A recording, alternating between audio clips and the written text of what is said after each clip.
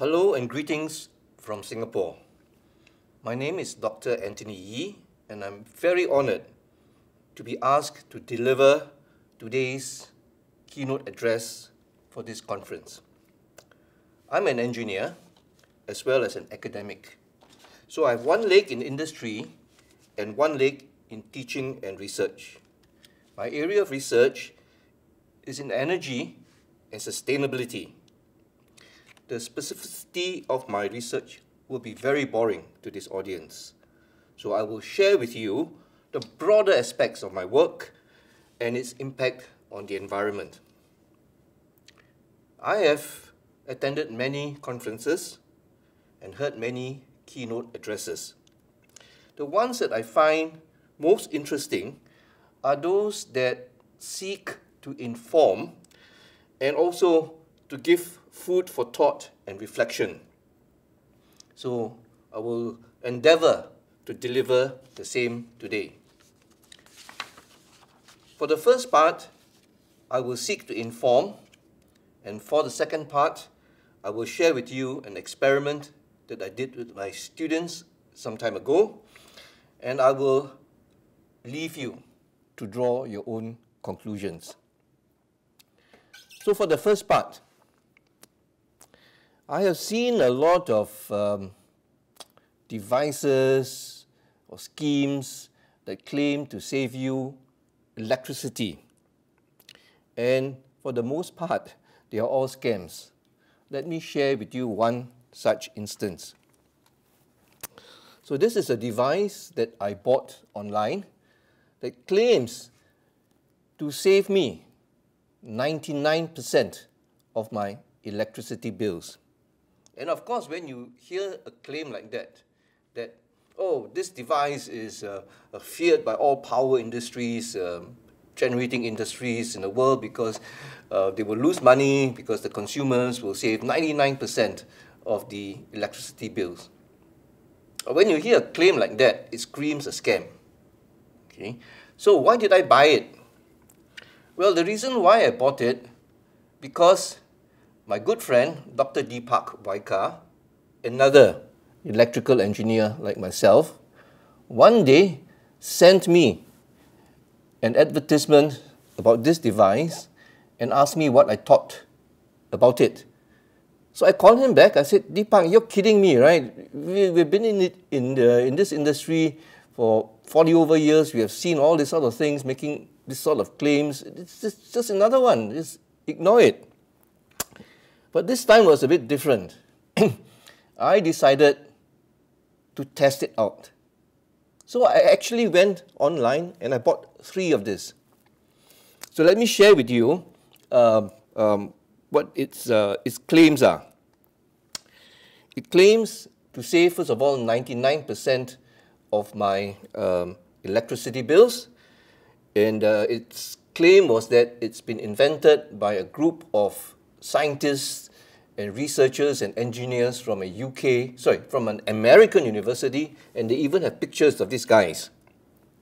So let me bring you, so I opened the box, I bought it, I opened the box, and this thingy was inside, and there was of course the instruction manual, if you like, a leaflet, okay. It's too small, so I've blown it up over here, and let me share it with you. Okay, so you will remember that I told you that one of the claims was that this device was invented by a group of American university scientists and researchers. They've even got a picture of that group in the advertisement material, and this was the instruction that came with it. So it's too small to be seen, so I've blown it up for you. So, it says here, product introduction. Our honorable customers, we are grateful to you for buying and using the electricity saved box. We are sure our product will bring many conveniences and comfort to your life. We cannot tolerate electrical power resources being wasted without results from the economical beginning of a little after a period of time. saving electricity means saving money. Saving money means earning money. And then it says Joyces, I have no idea what Joyces are, will surge forward from your heart, and do not forget, the electricity save box brings you happiness. Does this sound like English from an American university? Obviously not. This is probably something from China. Okay, let me show you something else.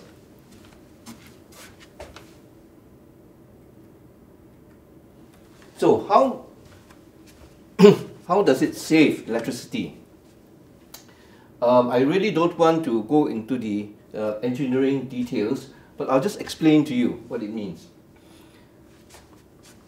Our electricity is, whether it's in the States or anywhere else in the UK or Singapore, it is a nice sinusoidal curve. So it claims that in your house, there are spikes in the sine waveform, and after installing, it's pure, there are no spikes. So I say, really, guys? Then, there's another one that says, before installing, there are a lot of what we call electrical noises. And once you install it, ooh, the noises disappear. So you save money. And then it says here, notice, when using, please be careful when plugging into the sockets. Don't be too rude. You want to be rude to this device? So obviously, when you see this, it's nonsense. Okay, so let me come back to the continue. So I bought this device, knowing full well that's a scam. But the reason why I bought it was because I just wanted to test it out to see whether or not the claims are true. So how do I do that? I went to the lab, I borrowed an oscilloscope, brought it home, and I tested the waveform from my home to see whether or not it is a very nice sine waveform or whether there are spikes in it. And of course, I know any power utility in any part of the world has to ensure a very nice, smooth sinusoidal curve without any of these spikes. So, true enough, the oscilloscope readout tells me that the power quality in my home, supplied by the utility grid, is smooth. So, there are no spikes. What about the other claim that there will be a lot of electrical noises? So, to test that, I put the oscilloscope on for like about a month to see whether or not there are actually electrical noises. And yes, of course there are, but once in a while, right? It doesn't last very long. In electrical engineering, we call it a transient. It's very short. It's not going to make any difference. So, does this work? Of course not. So,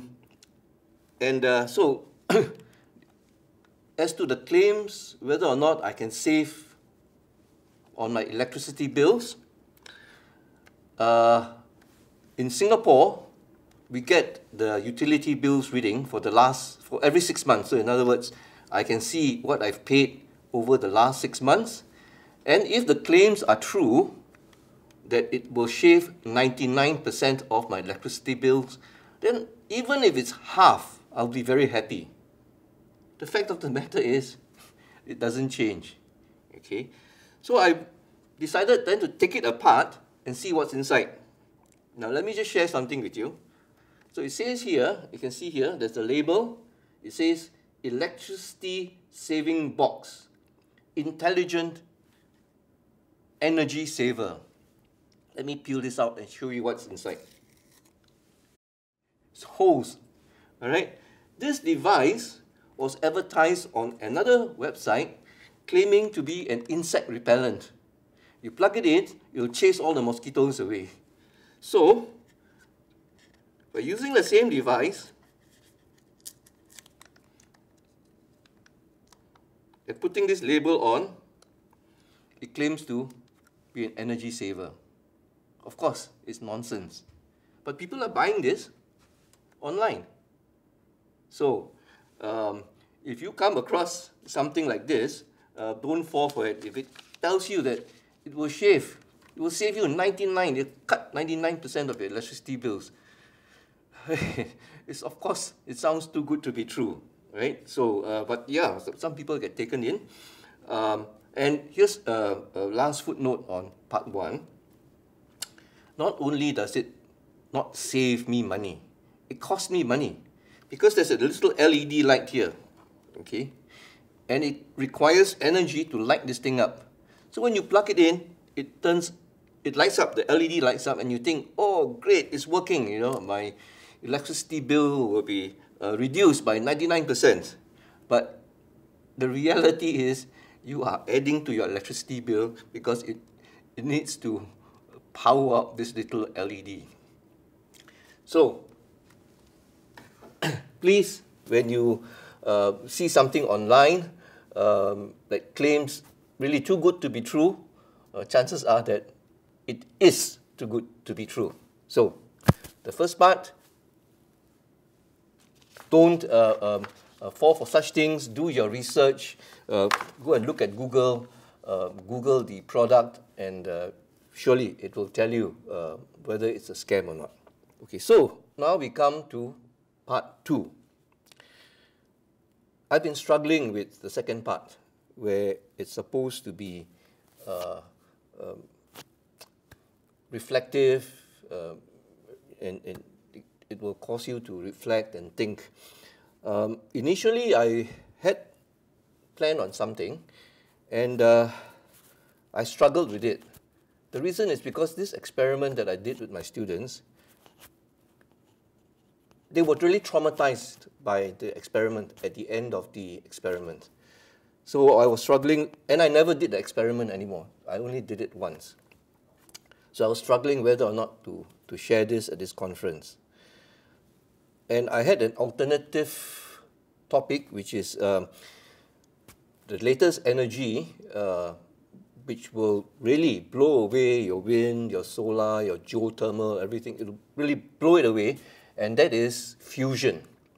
And there's a group in Oxfordshire, UK, called the Joint European Torus, or JET, G-E-T for short, and they had actually made and produced a fusion reactor, and now there's a bigger unit. They've scaled it up in the south of France. So that was supposed to be the second part of my address, but I felt that I think I should do the first one, the experiment, because 2 weeks ago I saw 2 Net Geo documentaries which supported and corroborates the results of the experiment. That made me change my mind. So I'll share with you the experiment that I did with my students, and then I will describe it to you, then I will leave it to you to draw your own conclusions. So let me start with the preamble. When I started doing energy studies and climate change in 1993, there were 6.7 billion people on planet Earth. And if you think about it, that is from the start of humankind, right up to 1993, we had 6.7 billion people. And research, modeling, really scientific fact tells us that our planet, and I mean even if it's common sense, our planet has got finite resources, right? Just like climate change, right? We have got finite resources. The planet can sustain 7 billion people. Now, think about it. 1993, 6.7 billion people. The planet can sustain 7 billion. I just Googled the Earth's population 2 days ago, and it is now close to 7.9 billion.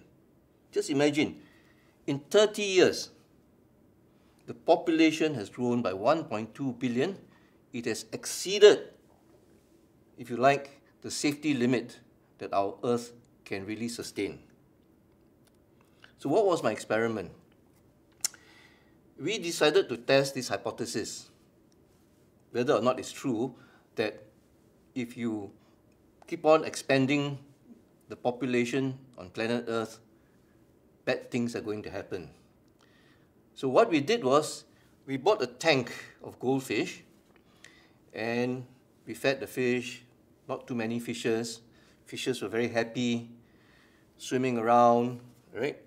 Then we started to increase the number of goldfishes.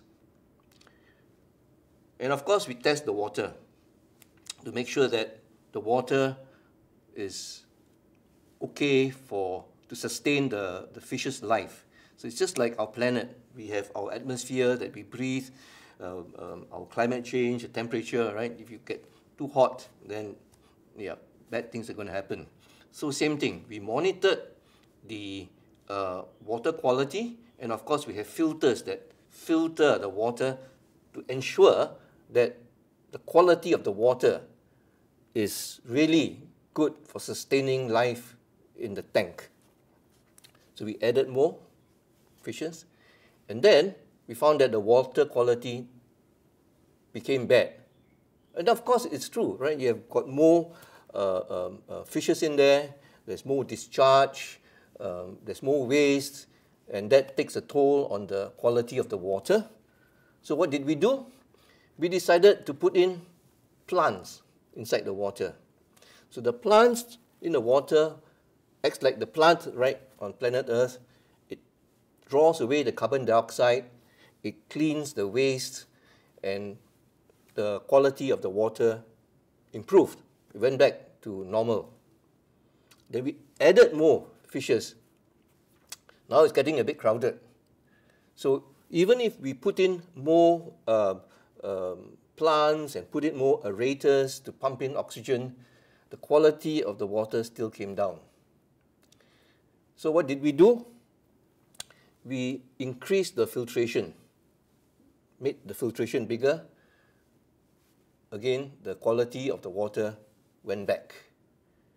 And that was not enough. We decided to load it, more fishes. Again, this time there are really a lot of fishes in there, and they started fighting. The fishes started fighting. Whereas when they were in the natural size, when there's less fishes around, they were pretty happy. Now that it's overcrowded, the bigger ones are attacking the smaller ones. We see dead fishes. Fishes are mobbed, fishes die. So we didn't stop there, we keep on adding. And when we added more fishes, we could not add any more plants. There's only so much oxygen that we could pump in. There's only so much filtration that we could do. And the water of the quality then became worse and worse. Fishes fought. Eventually, most of them died. Very few left. A lot of fishes floating. So of course that was very traumatic for my students. Although we kind of expected these results, we did not expect two things: it to be so drastic and for it to happen so quickly. I have said before that I will share the results of this experiment. I will not make any comments about it, except to say that in 2011, there's this polymath called Max Singer. He wrote a paper called The History of the Future, in which it says that, don't worry, even the population of the Earth reaches a certain amount, fertility rate will drop, things will happen to make, maybe viruses will come in, wars, more competition for space leading to conflicts, and that will maintain the balance, right, that the Earth can sustain. I don't think that's true. I really don't think that's true. But in the meantime, what are we doing? We are looking at ways to live in the ocean. We are building our buildings taller so that we have space for population growth. We are digging into the earth for transportation so that roads are underground, services, electricity lines, everything underground, sewerage underground, and people also eventually will try and live underground. So we are trying to find more spaces on this finite planet where we build up, we try and live in the ocean and underground. But I just want to then quote the late Stephen Hawking before he died. And he said, for humankind to continue to survive, humans must leave this planet. In other words, what he's saying is, if the bowl cannot sustain anymore, buy another bowl. Don't put all the fishes in the bowl. Take some of them and put it in the new bowl. So, with that, I would like to conclude my address today. I wish you a good conference. Thank you for having me. Bye-bye.